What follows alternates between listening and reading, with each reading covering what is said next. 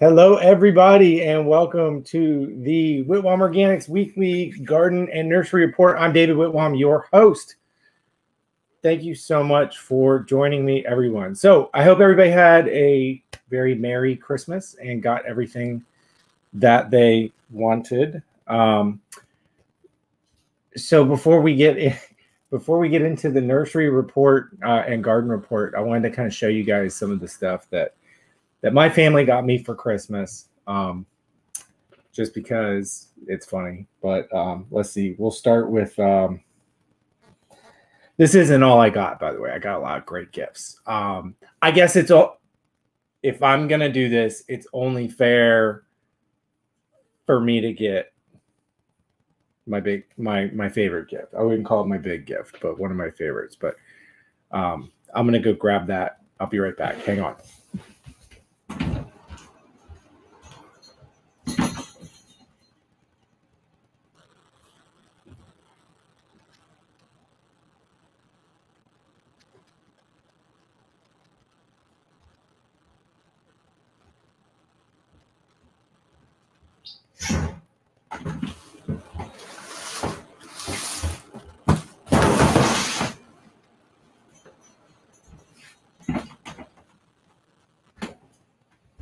Okay, I'm back. So, I don't know how many of you guys like give each other practical gifts in your stockings, but that's what most of these are. So we obviously did lots of other ones, but which one should I show you off? I'll show you this one. So this little guy right here, if anybody's ever driven around in my truck with me will know.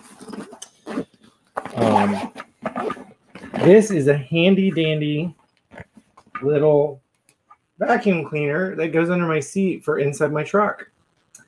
And I will probably fill this thing up with dirt like the first time I use it. But at least maybe I'll be able to like reach over and vacuum off the passenger seat before somebody has to get in my truck, because usually I just dust it off with my hand and tell them to sit down. Maybe I'll grab an old towel from the back seat and put it down.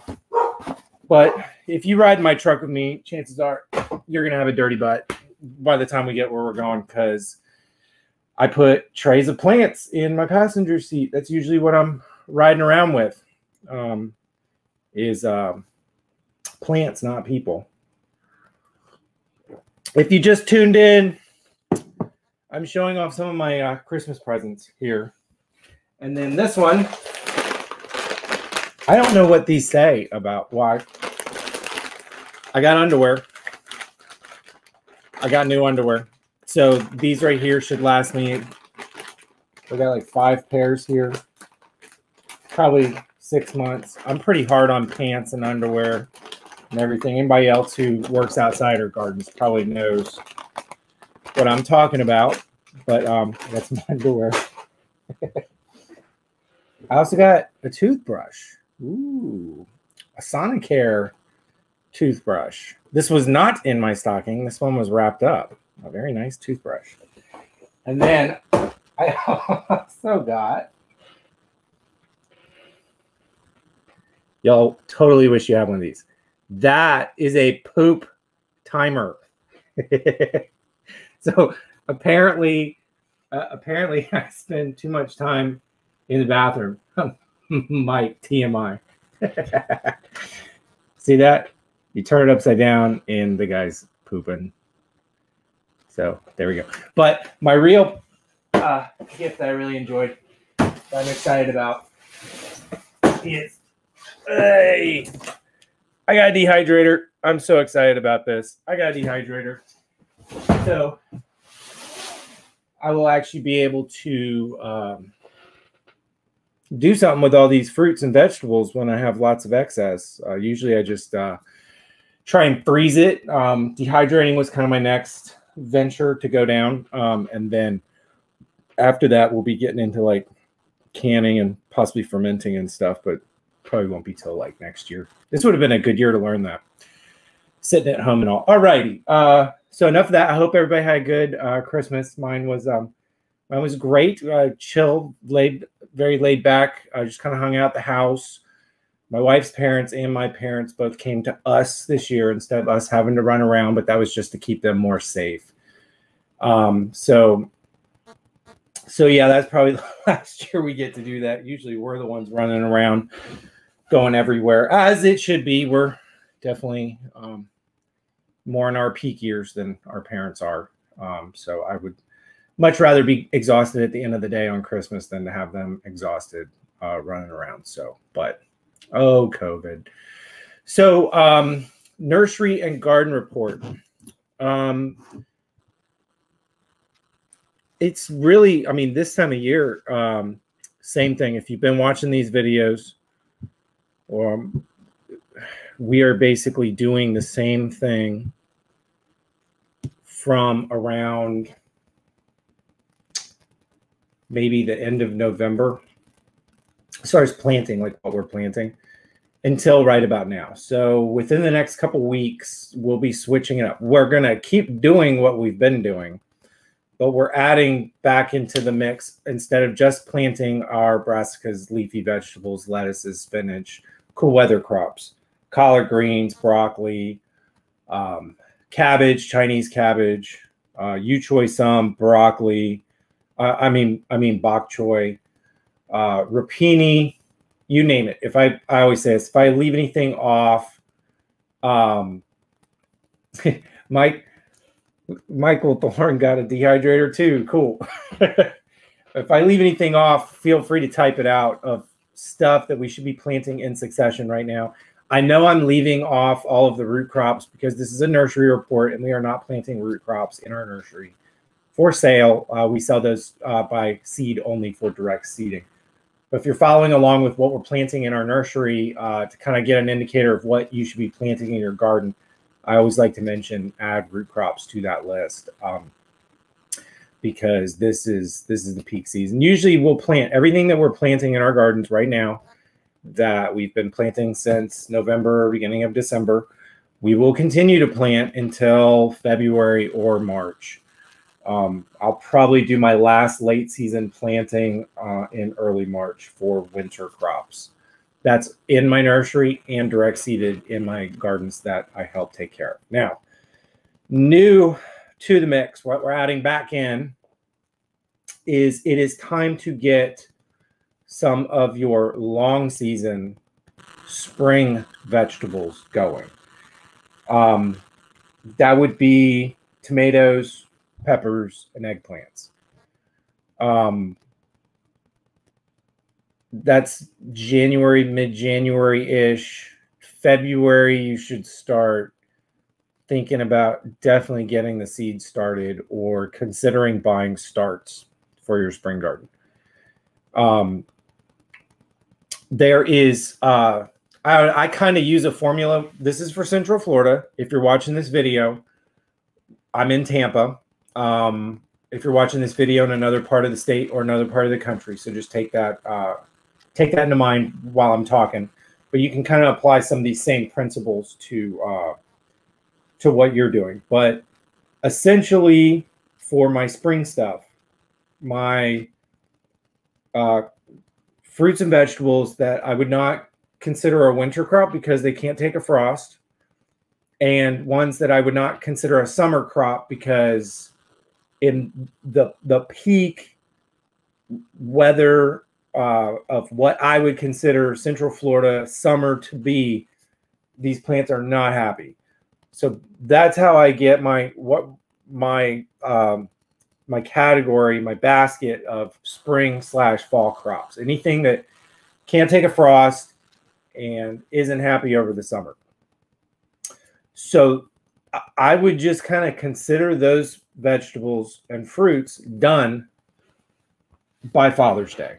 That's a real good general help you figure out like when to plant. So if you're just going to assume that your tomatoes are going to be dead by Father's Day, you need to, and you look at a pack of tomatoes. If it's a 60-day tomato or a 90-day tomato, you look at Father's Day, count backwards from there, and know that that date, so if it's a 90-day tomato, it's going to start producing in 90 days. So 3 months back from Father's Day is when you would need to plant it if you want them to start producing on the day they die, right? So from that date, now you got a starting date of if I want to plant my seeds right now, they're going to start producing on Father's Day, 90 days from now. And then you start counting backward from there on how many weeks of production do you expect to get out of this plant, okay? And you'll see that on some of these longer season spring crops, even for a short harvest season, why we have to start planting them in January to mid-January. It's just simple math. And this is why so many people run into an issue of having to worry about pest control and heat damage, all the crap that comes with trying to grow spring vegetables over our summer is because they planted too late. So if with that same mapping of a calendar, that will help you figure out when to plant your zucchini, which could be a 45, 50, 55 day crop, right? How many weeks do you expect to get of production out of that plant? And you add that to it, count back from there. That's when you plant. I didn't understand that. Gosh, my phone listens to me. It's the creepiest thing. I'm not even talking to my phone and it responds.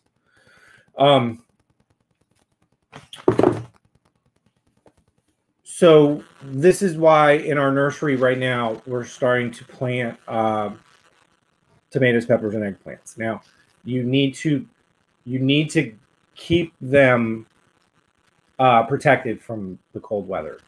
Out in our nursery, we have heating pads. I have these little plastic domes that I can put over one tray. I like to use plug trays.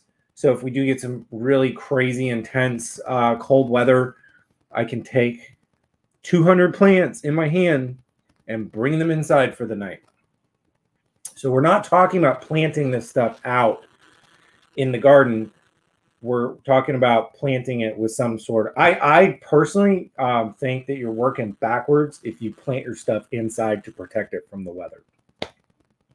When 9 out of 10 days, the weather is fine for that stuff to be growing outside, maybe, 1 out of 10, 1 out of 20 days, 1 out of 30 days over the winter time, those plants really need to be protected. So here you've put in indoor lighting, got this whole indoor grow operation for literally 3, 4, 5 days of the entire, winter season that plant has to be growing and protected before you can plant it out in your garden. I don't see how that makes sense. So we just plant everything outside. We do have a clear plastic cover over it to protect it from some of the rain. And again, if the weather's going to get too cold, we'll just bring them all in and put them on the floor in the office or something. So that's what we're kind of adding to the mix: the tomatoes, peppers, and eggplants. In another few weeks after that will be squash, cucumbers, zucchini. Not too far behind the tomatoes, peppers, and eggplants are also going to be any of your longer season like squash and melons and stuff. So again, you're just, for pretty much everything that you call a spring/fall plant, you want to just consider Father's Day. Just any day that stuff is growing and producing after Father's Day, consider that, lucky days. Don't count on them. And so kind of just bank on it. Listen, if you were up north, then Father's Day would be your average first frost date, right? So even if people can tell all these stories about how they grew X, Y, or Z past the average first frost date, right? Any fool who, you would be a fool to like push all your weight on your fall growing season if you lived up north on the years that it was possible to grow past the average first frost date, right? So for our spring stuff in Central Florida, if you just kind of consider Father's Day our first frost date, our day of first snowfall average, and bank your entire spring growing season on that, you're going to do so much better. That's pretty much the nursery and garden report, and I've already started getting, as I usually do, I've already just kind of mooshed right into what I wanted to talk about today. And that is basically some of the fundamental things that I think that you should do to get the most out of your gardening. I'm going to be a little bit all over the place with this, but there's some main concepts that I want you to pull away with this. First and foremost is I think that you need to look in the mirror and be honest with yourself. I see a lot of people out there who, when they're first getting started, they talk about wanting to learn how to grow their own food to be more self-sufficient.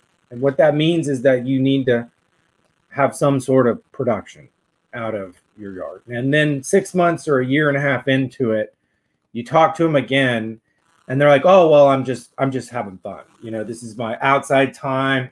So they basically went from trying to be a homestead farmer to a hobbyist.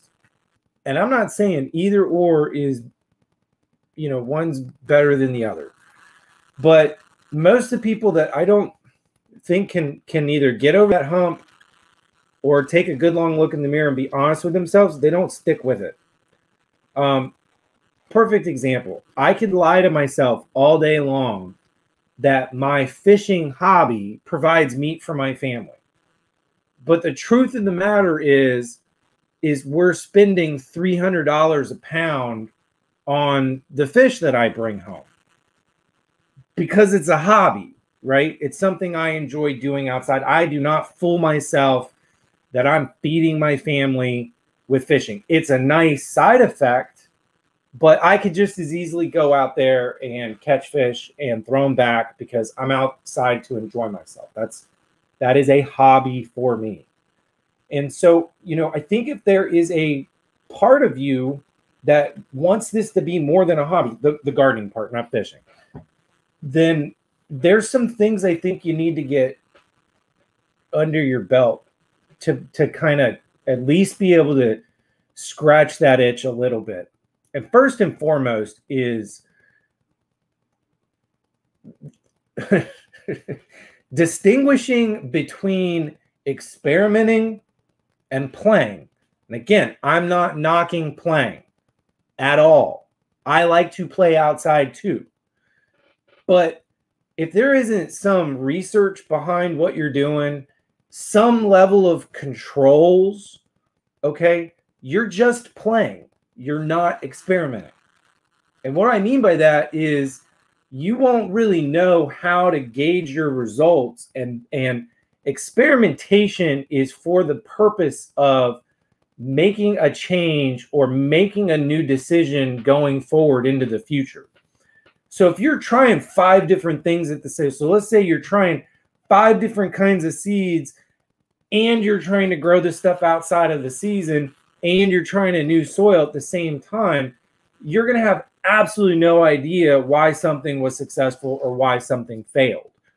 So one of the first things you want to do is you want to eliminate your variables, okay? And that's how you get into more of what I would call experimentation rather than just playing. There's nothing wrong with playing.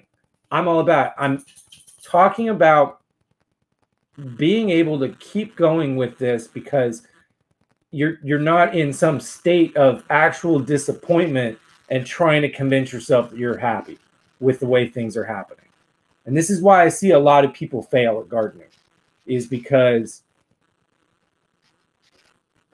they're out there, they think they're experimenting and they're really playing. They really want to be growing food for themselves and their family, but they're kind of convincing themselves that they're just doing it as a hobby. And that's just really it's not why they got into it. It's not really what they're into.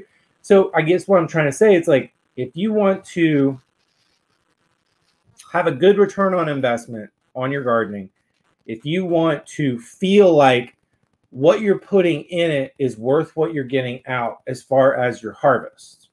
We can talk about health benefits. We can talk about mental benefits. Completely separate conversation. I'm talking about the physical food that you're harvesting out of the garden and feeding to yourself and your family. Okay? So you could be focused on doing that and get a little bit of fun out of it and get a little bit of exercise out of it and get a little bit of mental stability out of it.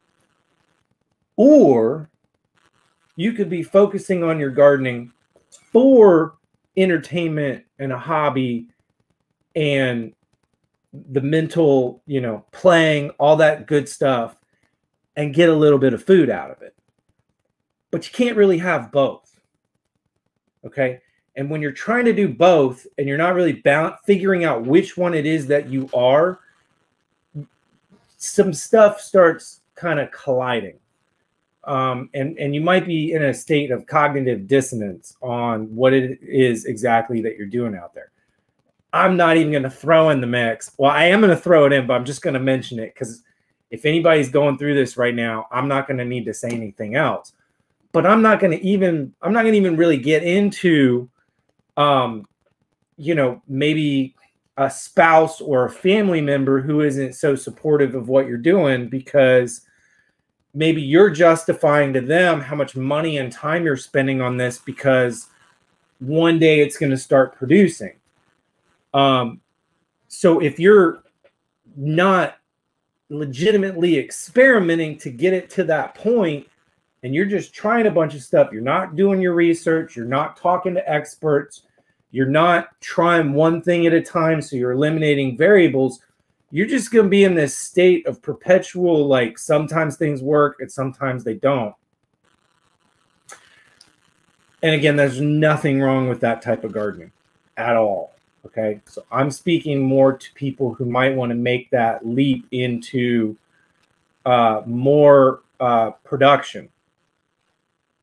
And again, if you're really out there and you're working in the yard and you're staying out people's way and you're it's good for your mental health, you like getting your hands in the soil, you like playing, you like seeing some stuff live, you like seeing stuff die, that's fine. And if occasionally that produces really well and occasionally it doesn't, again, that's totally different than if I'm trying to justify to my wife or my family why I'm spending money on a $300 fishing pole. I'm not going to present the argument that it's going to really bring the meat home, honey. It's going to stock our freezer. It's going to pay for itself. No, this is what I need so that when I go out there, I've got better equipment so I can enjoy myself more. And this is also what I want to spend money on because this is the rod and reel to buy this year. I don't BS myself about it. And so we all end up in a much better place because we kind of all know why, I'm out there fishing. So for example, I'm using it as an example because if you're gardening and you're in the middle of this, this might not be computing. So that's why I'm trying to use another analogy to try and make sense out of it, for you. So one of the first and easiest variables, people say this is the hardest one for them to get. It's the easiest one to get. One of the first and easiest variables. People get it. They're just stubborn. Okay. But one of the first and easiest variables to get is planting the right stuff during the right time of year. That goes back to what I was saying about just assuming that all your stuff's going to die on Father's Day. Just assume that from all your stuff. And all your stuff from winter is probably going to have been dead for 4 weeks before that, right? So one of the first things you can do to get a better return on investment, to not be playing in the garden, is stop trying to push the seasons, okay? If you're going to push the seasons at all, push them on the front end, not on the back end. What does that mean? That means starting your tomato seeds in January for the spring. Push the season on the front end. Don't push it on the back end. Don't start your stuff in February and try to keep it past Father's Day. Okay? Now, I'm not saying it couldn't last longer than that, but it's dependent on a lot of factors. Okay? So stop trying to figure out what your zone is. Talk to other gardeners in your zone. The other thing, too, is, like, believe it or not, your first year or your first time growing in a certain area or trying a certain soil, you know, plant a decent amount of variety. Okay. And I know before I said try and eliminate variables. Okay. But what I'm saying is if you have a new spot in your yard and I think I said that wrong. Plant multiple varieties of the same thing. Okay, if you're going to try cucumbers in a new spot in your yard, try 4 different kinds of cucumbers in the new spot in your yard. If you're going to try cucumbers with a new type of soil, try 4 different types of cucumbers with a new type of soil.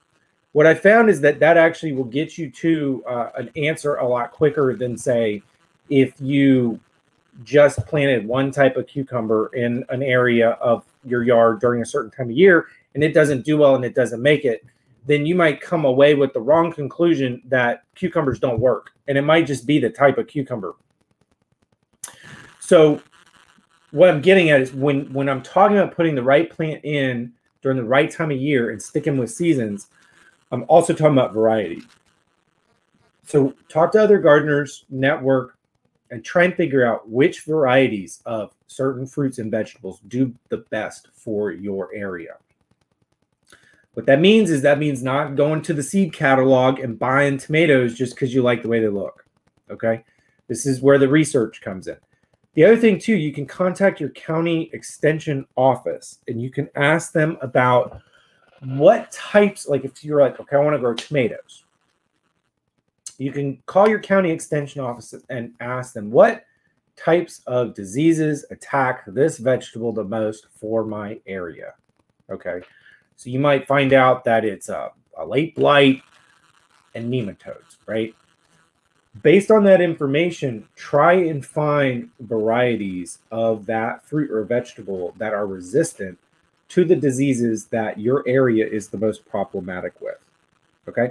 So if you're planting the right variety of the right vegetable during the right season, and you're trying to find varieties of that variety that have been bred for disease resistance, I mean, you are right now 20 steps ahead of the game than you would have been if you just started, you know, shooting into the air. The next thing to do really is make sure, if you have the options, that you put your garden in the most sunny location possible. Okay? Vegetables need sunlight. Fruits need sunlight. There's no such thing as the evil Florida sun burning up your plants. What there is such a thing as is you were growing the wrong stuff during the wrong time of year.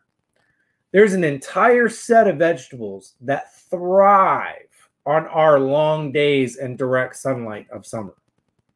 Okay? Everything else is supposed to be grown fall through winter and into spring and stopped around Father's Day.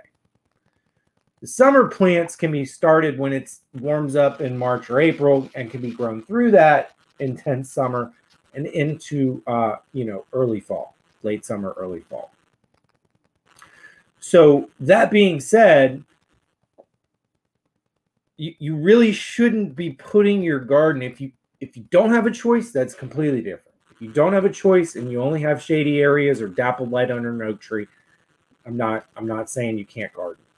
But what I am saying is I've seen person after person after person put their garden in a place to protect it from the sunlight.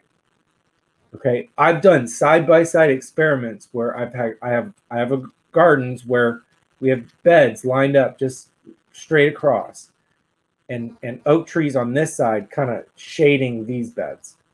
And in January, I'll do it again this year. In January, because I always want to show people this. In January, I will put Jericho romaine lettuce and cabbage in these beds over here, and then out here in full sun, like the second it comes over the horizon, the second it goes below the horizon, full sun, I'll put the same stuff in these beds out here.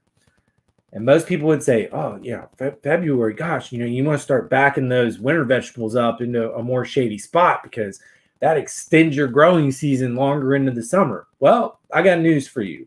The stuff that was in the more shady location did last longer. Okay, it did make it longer, but that's because it was taking longer. The stuff in full sun was like 4 times as big and ready to harvest in half the time. Like we had that stuff out. It was done by the beginning of April. Now, I left some of them in the more sunny location, and yeah, they did like start frying after April.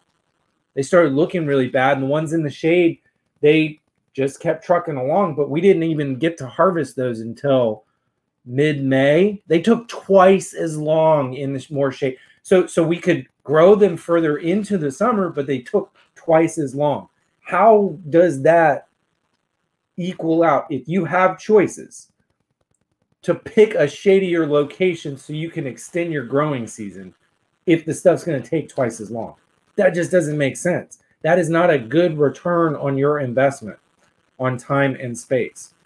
So good old Mr. Sunshine is what the plants need. I have never seen a big farm driving around in the countryside. You know, I've never seen a big farm with just acres and acres and acres and acres of shade cloth. Those plants are out in the middle of God and everybody. No shade, okay? So if for your own personal garden, you might find that I'm not saying some shade isn't good for some plants. Say, take some herbs, for example. I do have some gardens that do get a little bit more shade.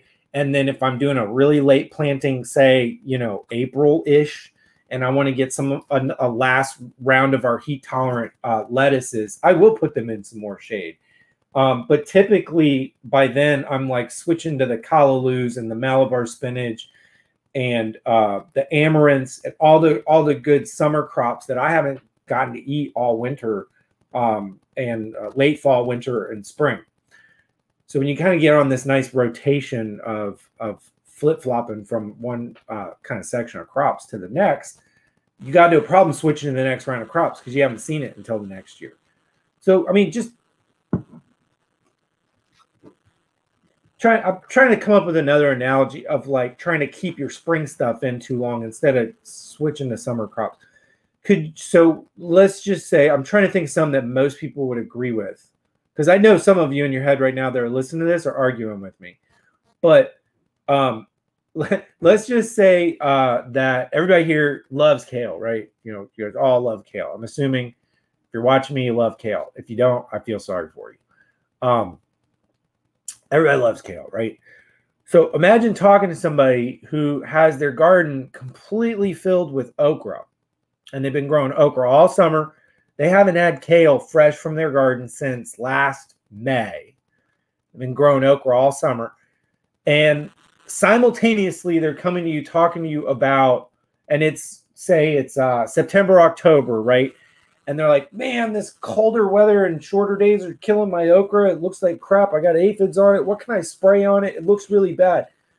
Wouldn't you just want to shake them and be like, dude, just whip it out. It's time to plant kale. Like, move on to the next thing. So try and make your experimentation really experimentation. Figure out the seasons, figure out what grows when, and stick to it. Next, there might be more. This one was kind of weird for us, and it took me a while to figure this one out. Figure out what your family's going to eat. And how much it costs at the grocery store. So you might be able to grow the heck out of something by the multitude. But before you start gardening, maybe y'all ate it once a month, once ate it every 2 months, if that. It's a pain to clean it in the kitchen. The dishes to cook it with are time consuming. So you grow a ton of it and you find out that most of it just kind of rots. So figuring out not only what's going to happen in your garden, but also what happens between you and your family members and in your kitchen as well. That's really important. I know for us, I don't grow as much lettuce as I would like to over the winter for me personally, because I know this sounds weird, whip me with a wet noodle, but we just don't have time to clean it. We're all very busy. And I mean, I love fresh lettuce out of my garden, don't get me wrong. But when I was growing as much of it as I could and what I had space for, I was finding a lot of it was rotting in the refrigerator. So utilizing your space appropriate to not only what you can grow, but what you can grow and what you're going to eat. And then also, how much real estate and time does it take up in your garden versus how much does it cost at the grocery store? Can you find it easily from local farmers for pretty cheap? A good example for this, yes, Kenny, exactly. A good example for this is cabbage. I love growing cabbage. I love watching cabbage grow. That's the garden hobbyist in me talking. The gardener who is interested in return on investment realizes that, first of all, it takes us 3 weeks to eat one cabbage, and we will make coleslaw with it. We'll put it in tacos. And I swear, every time I take that head of cabbage out and I cut another slice or two off of it, it's the same size. It just doesn't go anywhere. So it'll take us a week to 3 weeks to eat one head of cabbage. Maybe we could speed things up if every 2 weeks we had some sort of, I don't know, maybe if we were Irish or something, we'd go through it faster. But that's for us, for our family. So cabbage might be a good one for you because you guys eat a whole lot of it. But for my family, planting 1 or 2 heads of cabbage at a time, and then maybe waiting a couple weeks, planting another head or 2 of cabbage, planting something in between them, maybe like onions. But really not that much. And it keeps forever in your fridge. And you know what? If I'm not growing cabbage in my garden, it's not too hard for me to get in the car and drive to the grocery store and buy cabbage that is pretty decent quality. So that's the other thing I look at is from farmers markets or at the grocery store, what's the quality and what's the price point of what you're buying. Now,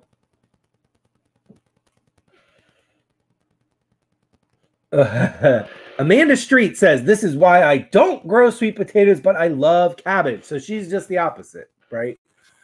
So, I mean, sweet potatoes is another one because that's iffy unless you have some space that you're not using. They take 3 to 5 months.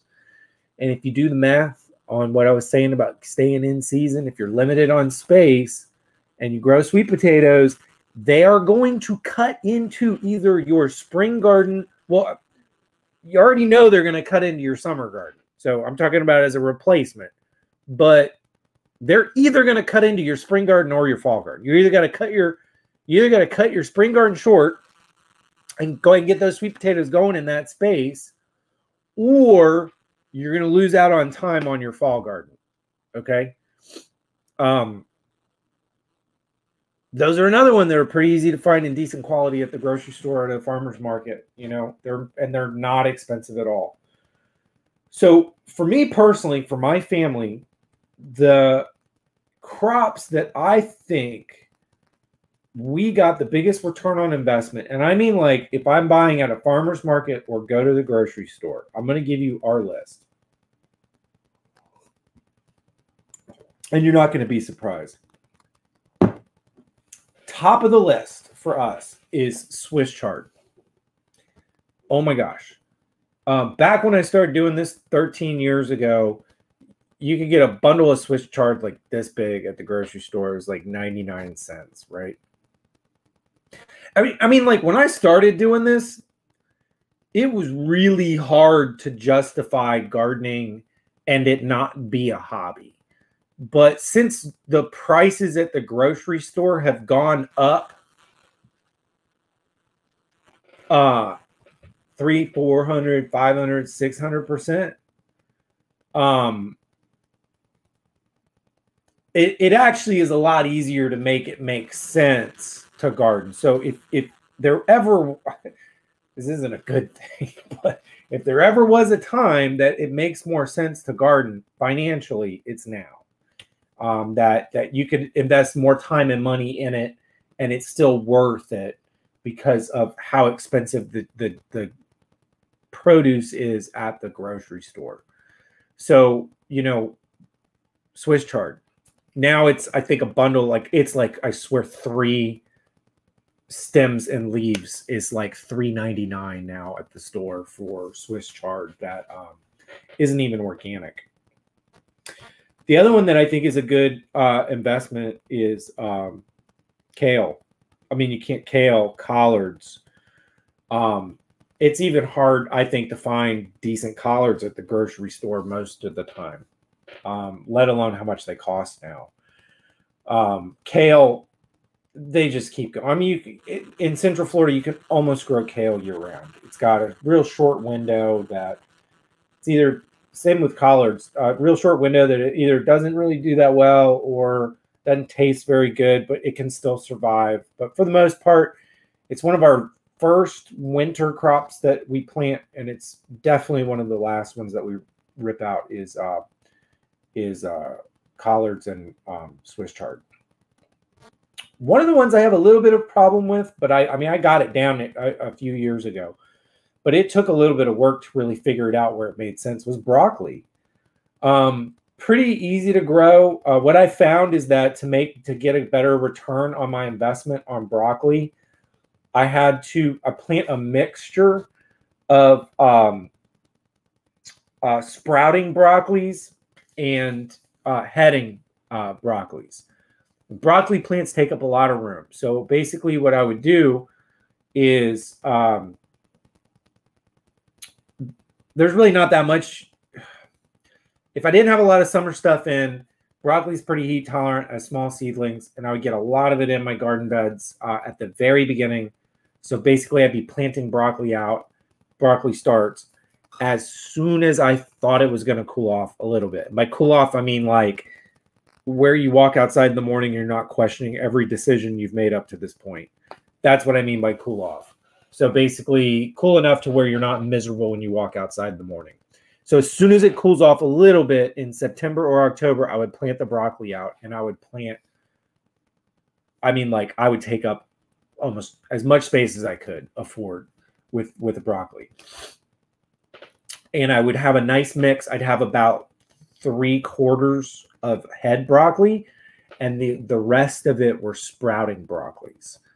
Now, I want everybody who's grown broccoli to understand the difference between a head broccoli and a sprouting broccoli, other than the obvious, okay? Head broccolis will sprout, but that's not what the plant was built to do. So they kind of sprout. They put out some sprouts. If you've never grown a sprouting broccoli, and you think that heading broccoli sprouts after you chop the head off, then you're in for a surprise. So I would plant all this 3/4 of my space would be heading broccoli. As soon as those head broccolis were done, I would chop them up, blanch them, freeze them, and vacuum seal them. Okay? And then rip the plants out. And I would get into more winter or fall crops.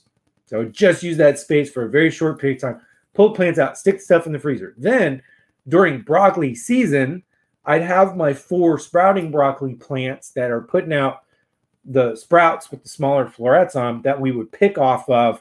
And that would give us our broccoli 2 nights a week for the family of 4 of us. So that by the time broccoli season was over, okay, And I would even get to the point sometimes that sprouting broccoli would be producing so much, some of that had to go in my freezer too. So another way to get a better return on investment on your gardening is that when the season's going on, try and plant enough of that vegetable that you're getting enough out of the garden. And if it's something that you know how to prepare for storage that doesn't take too much time, you store it. And then once that plant season is over and you're saying, let's just take broccoli and okra, for example. If during okra season you plant enough okra where you guys are eating as much okra as you can and you're freezing it, then during broccoli season, you're not eating as much broccoli out of your garden and you can freeze more of it because you're pulling the okra out of your freezer to eating that. And I'm just saying freezer because that's the lowest hanging fruit for everybody. It's definitely worth it to learn how to can and ferment, and I'm going to start dehydrating. So long-term storage, that's basically what I'm talking about. So getting in some sort of a rotation where you're not reliant on exactly what is growing in your garden at that time, it just takes a little bit of time to get over that hump into a point where you can eat from your previous seasons that you've stored, which means you're putting less pressure on your garden, which means you can store more out of your garden, and it turns into a perpetual cycle. So I've been yammering on here for about 45 minutes.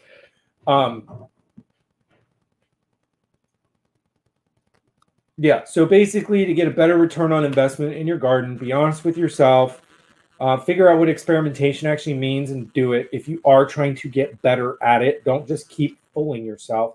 So either be honest with yourself that it's just a hobby, or be honest with yourself that you're trying to make it into something, that you're actually getting something out of this investment, or being honest with yourself at where you are on the spectrum in between the two. Okay, just be honest with yourself. Don't, if you somewhere inside of you, you really want to get this down pat, it means you got to get a little more serious about it. That's all. It's not all fun and games. Do a little more research, write some notes, take some notes, write some stuff down, get some goals, get some plans as far as where you want to be by a certain time, and share those with people and with your fellow gardeners. So a little bit of accountability doesn't hurt either. Another thing to do to get a better return on investment for your garden, if you have one, if you have a garden at your house, if you have one nearby and they have space available, join a community garden. I mean, that's a great way to start building your resilience and your tools and your information, basically your bank of all the tools of information and good things that you're going to need to pull from to become a more successful gardener. So yeah, try and back off on the experimentation. Stick with the seasons. Stop trying to push the limits of your zone. Blah blah blah.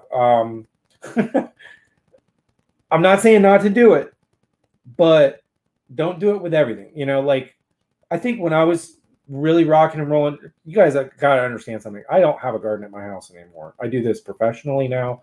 And, you know, the cobbler's kids go without shoes. So my whole garden area is now a nursery that I run my business out of. And my whole entire front yard garden is now fruit trees. So I don't really have an annual vegetable garden at my house anymore. But when I was doing it and when I'm working with a client and they want to get serious about it, I mean, having fun with it and doing experimentation and also doing some playing, I think that's a big part of it as well. So maybe like 80% of your crop space and time should be spent on things that, you know, are relatively easy. You know, they're going to do well. You know, you're going to eat them. You know that you're in the right season. And then maybe 20% of your space and time is spent dilly-dallying with stuff, whether it's serious experimentation or just getting out there screwing around. You know, like, hey, this guy gave me these seeds. I'm just going to try them. You know, again, there's nothing wrong with that. But I think that there needs to be there's definitely a trade-off. But yeah, get to know your seasons and figure out what to plant when and stick with them. That's 90% of your pest control right there. 90% of people's pest problems that I see all the time is because they got something growing when and where it shouldn't be. Make sure your stuff is getting good sunlight. Focus on your soil. I didn't mention that because it is the it is the most important thing, but it's the one thing I'm not going to mention. Good soil or decent soil for at least your first year can be bought. I personally don't think it is, even though it's the most important thing, I don't think it's the first thing you need to worry about. I think people need to worry about what to plant and when first. They need to worry about making sure that their garden gets the right amount of sunshine, figuring out watering cycles, all that stuff. You can keep going to the store and buying really decent garden soil. We sell it. This isn't a ploy to sell more garden soil. And then once you get some success under your belt, then we can start talking about some of the more intense concepts of sustaining your garden in the long run. And then so basically, you know, first year or two, the focus is on the plants and your overall garden and your garden plan and what are you going to grow and getting all that stuff down.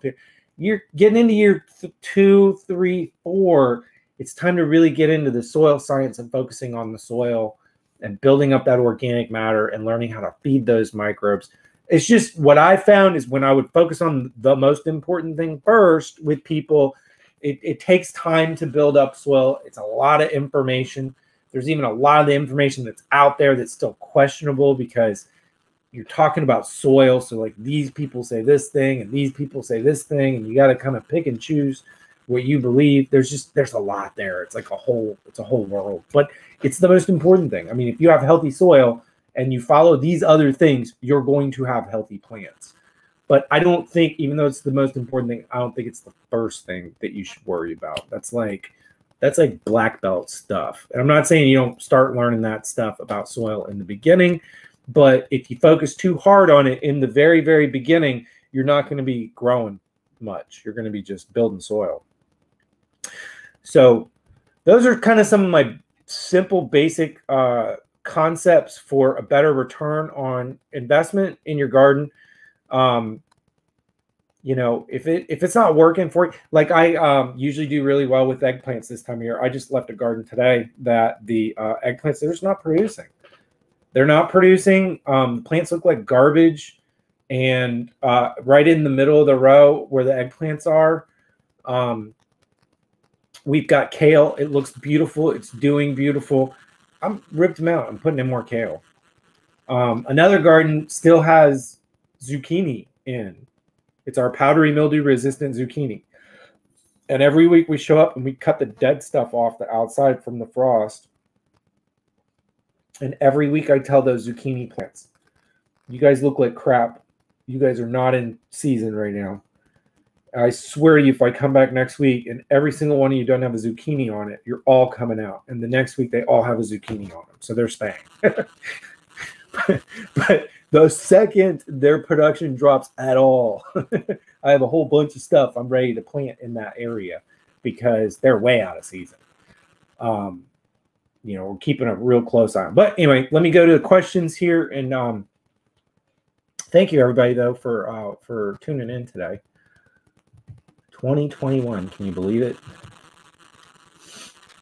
Mike Mason says TMI. Yes, it was when I was doing my Christmas gifts. Probably when I was talking about my underwear.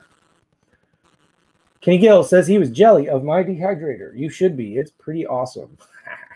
No, seriously, if I have a dehydrator now, if anybody has excess fruits and vegetables, if this thing is not running 24/7, it can be used more. I will be more than happy to dehydrate stuff for you, and we will just keep some of it and give you some of it. I've got a neighbor down the road who's got a bunch of fruit trees, and they're always on the ground, and I'm so excited to go meet him. Michael Thorne planted bead seeds today myself. Interesting fact about beets. So, beets and chard. You know how the seeds look really funky? They're all bumpy and stuff. That's actually a dried up flower. That's not the beet seed. That little funky looking thing, it looks like a dried up pea, actually contains seeds in it. And there can be 1 seed in there. It could be 2, 3, 4, up to 5 seeds in that little thing. Which is why even if you follow proper plant spacing with your beet seeds, they can still come up in clusters of 2 and 3 and 4. And same thing with your chard. So they have developed, so beets, like no matter, even if you use seed tape, you still got to go in and thin them out, right? So they've hybridized and made a beet that only has 1 seed in each dried up flower because, and they're super expensive because the amount of time that it takes for a farmer to send all the workers back out in the field to thin those beets out, it wasn't making sense financially. So they spent all this time and money developing beet seeds that have less seeds in them. So there you go. And I'll be planting more beets till, I mean, like end of February, March, I'm looking at the jet stream predictions. I'm looking at, you know, all the predictions that I possibly can. Farmer's Almanac, Color of the Sky, talk to some sailors, the whole 9 yards. Because sometimes my late season planting of winter stuff is around the middle to end of February. And sometimes I've planted, like, say, carrots as late as the end of March and done really well with them. It just depends on the weather at that point.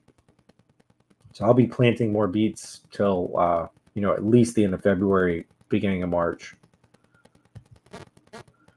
Stephanie Simpson says that's a reality check. Yes. This is Michael Thorne. Again, I clock over 2 miles a day in my garden, and I'm on a corner city lot. Yep, lots of work and good exercise.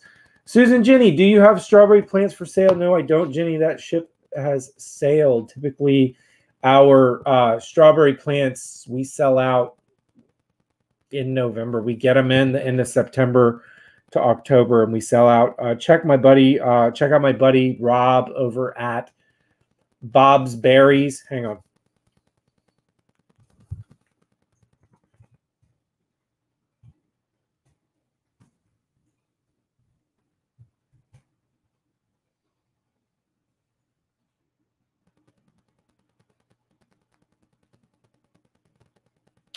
So my buddy Rob over at Bob's Berries, and he will. Beep.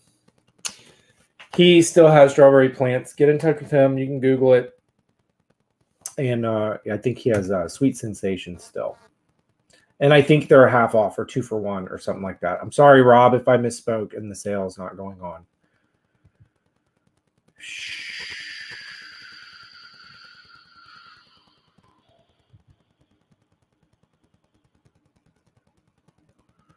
All right.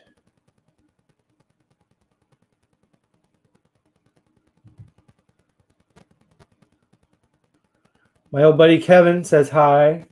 We went to high school together. Really appreciate him tuning in from New York City because I know this has nothing to do with gardening up there. Amy Lowry, I'm new to gardening. Hey, Amy. Yeah, I know you from the gardening groups. I'm new to gardening and had to learn the hard way, planting the right thing at the right time. I'm still learning. We're all still learning, and there's lots of room for experimentation, but don't put all your eggs in that basket for sure.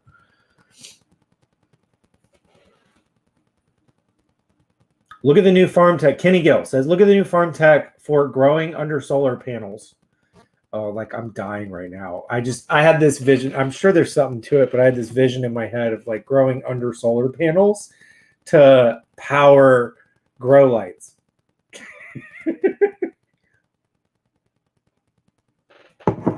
Oh, that's funny. I was talking to somebody about that a long time ago about an indoor operation. We were talking about how they could save money. And they were like, well, we could power the grow lights with solar panels with the sun. And I just kind of had to stop for a second. I was like, how about we just cut out the middleman? All right. I mean, it makes sense if you got to keep them cooler or something. But they ran tests, forgot what university, the space rows, solar panels and rows potatoes. When spaced correctly, they were able to get like 80% of typical harvest and still produce substantial energy to sell back to the grid. I'm sure that the solar panels were still letting sunlight through. You're just talking about efficiently using the space. So it'd be like growing stuff in the big strips that contain the power lines. I think that's where you're going with that. Agrivoltaics. Okay.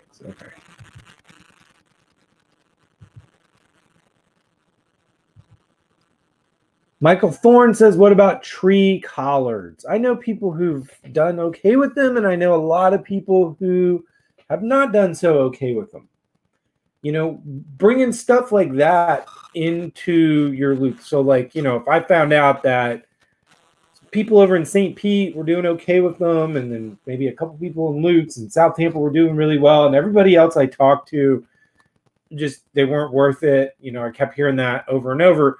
I would dedicate so little space to them and just make absolutely sure that could work for me and my microclimate. I would assume there was something going on like that with microclimates, unless you know your microclimate backward and forward and the sides of your buildings and all that stuff, and can pretty much deduce where something's doing well and where it's not, what the microclimates are that it's working in. You know, then you could obviously, you know, do it and knock it out of the park. Kenny says, eat broccoli leaves after harvesting heads versus growing collards. Well, no. If you want leaves, grow collards. You will get 20 times the leaves off. If you want collards in the spot where you have your broccoli, then that's what I'm saying, what I was saying earlier. I used to keep the broccoli around and harvest the leaves and the florets that came off of it afterward. But, you know, it's like the sprouting broccoli didn't give me a whole lot of broccoli on the front end all at once.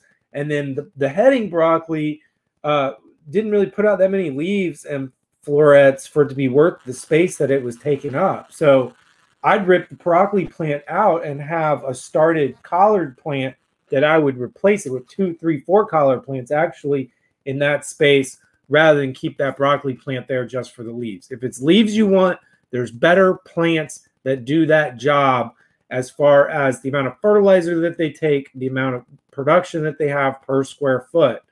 This is that return on investment mentality. I didn't mention this. One of the things you have to do is you have to get yourself into a headspace of being able to kill things. I think that's another reason people have issues with getting a good return on their investment, on their time, is they hang on to stuff for too long because they're too attached to it. I mean, it's, you know, it's one thing if it's your cute little succulent garden. It's another thing if it's a big old nasty tomato plant that you literally bought for the sole purpose of feeding you. And if it's not doing its job, I mean, I'm going to jump off the rails for just a second and talk about tomatoes, because every one of you that's watching right now that knows somebody or is doing this yourself, you covered up your tomatoes already 2 or 3 times. Please do yourself a favor.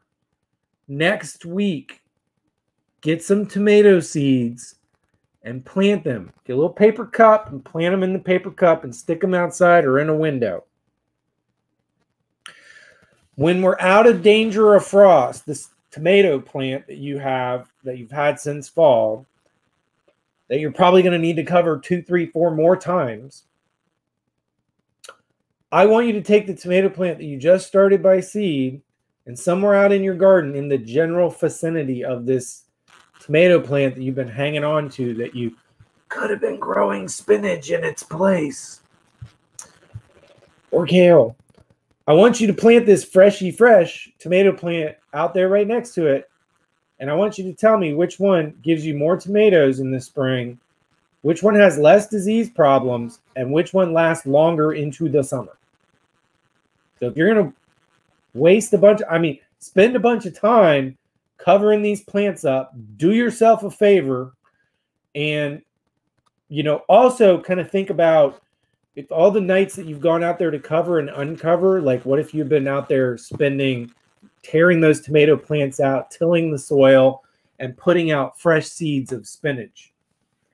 During this time when that tomato plant's going dormant from the freezes, and like half the little plant that was touching the cloth is turning to mush right now, you know, if you've been spending all that time and energy, your investment into something that is going to produce this time of year and be really, really happy, and still plant your new tomato in January for the spring. You know, if you don't do that side by side experiment, you won't ever know if what you were doing was worth it for next year. And most of you are probably holding on to those tomato plants. It's an emotional thing because you just can't kill it because it had so many tomatoes on it. Don't get me wrong. I will have, like, during our mild years, more mild winters, or if I've started my tomato plants and maybe I planted them out in a garden in January, start January, seeds, third week of February, I'm like, I'm going to go ahead and plant them out. Second week of March, we get a frost, I'm out there covering. I'm not saying I never cover my tomatoes, but that makes a lot more sense than something that you planted last July and you're trying to get it to make it through the winter. Listen, we have more mild winters than we do cold winters. We have more mild winters where those tomato plants will make it well into January without covering, and you don't get spinach. And your kale has aphids on them because it's too damn hot. Roll with it, baby. It's going to be a colder winter, you know. It's just not the one for tomatoes. But like I said, do yourself a favor. Put some fresh, even if you don't start seeds in January, come spring when it's time to plant tomatoes out, do yourself a favor. Buy some fresh plants. Put them out there next to the ones that you spent all this time having them limp through the winter, and tell me which one does better for spring. You won't do it again. Okay, so Michael Thorne, China sent me seeds. I think I'm going to try them. Oh, geez, Michael, don't do that. I do know a couple people who actually got them. It was kind of funny. I'm not sure what they did with them either.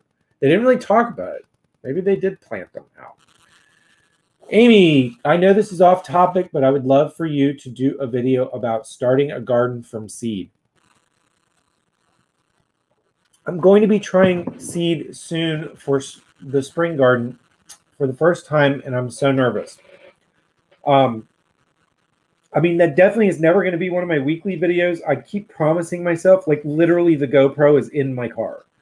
And I keep promising myself that when I'm out in the field during the week doing all the stuff that I do, that I'm going to get that GoPro. I'm going to set it up and I'm going to start doing some short videos. Now, here's the catch.